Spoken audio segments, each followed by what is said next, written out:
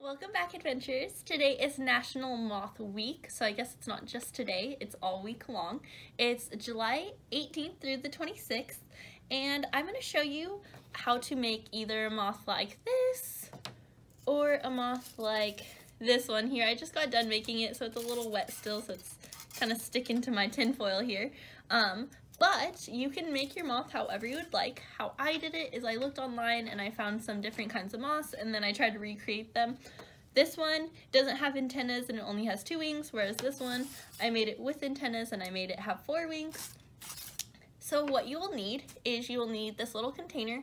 It's actually full of white glue and water. Then you will find some recycled origami paper, which is super easy to rip up, which is what you'll need to do in the project. And then lastly, you will have this tinfoil here. As you can see, you will just rip it and then make it into whatever shape you would want.